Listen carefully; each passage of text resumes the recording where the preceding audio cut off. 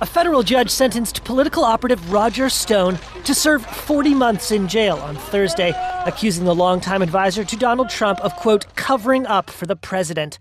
U.S. District Judge Amy Berman Jackson also delivered an implicit rebuke to Trump, whose attacks on the judge, jury, and prosecutors in the trial roiled the Justice Department and sparked accusations the president was trying to interfere in a criminal case on behalf of a friend. It was a whole setup. It was a disgrace for our country. And I think it was a very, very rough thing that happened to Roger Stone. Judge Jackson appeared to turn Trump's attacks back at him, saying, quote, there was nothing unfair, phony, or disgraceful about the investigation or the prosecution. Stone declined to speak in his defense at sentencing. As he left the courtroom Thursday, onlookers shouted, "Lock him up." Stone told reporters he had nothing to say. A jury found Stone guilty on 7 counts of lying to Congress, obstruction, and witness tampering in a case stemming from former special counsel Robert Mueller's investigation into Russian interference in the 2016 election. Stone played a small role in Trump's 2016 campaign.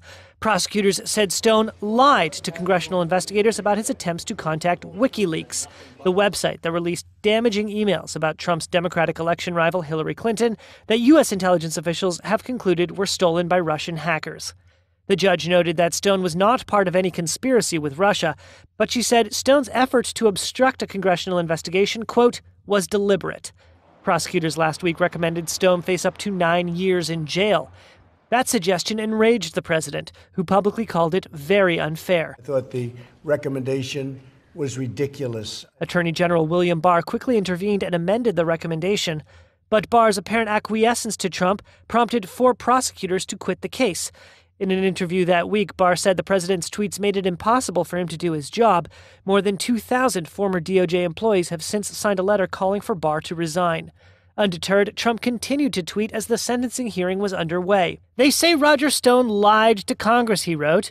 He then accused a number of his perceived political opponents of other crimes, for which they were never charged, and asked, fairness?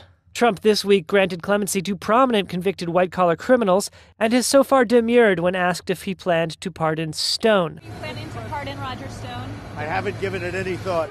Stone's flamboyant character was a feature of the trial, and the judge took note at his sentencing. Judge Jackson said Stone, quote, knew exactly what he was doing when he posted an image on social media showing crosshairs over the judge's head. She accused him of, quote, threatening and intimidating conduct toward the court, which she called, quote, intolerable to the administration of justice. Stone's lawyers have filed a motion for a new trial. He will not begin his 40-month sentence until after a court hearing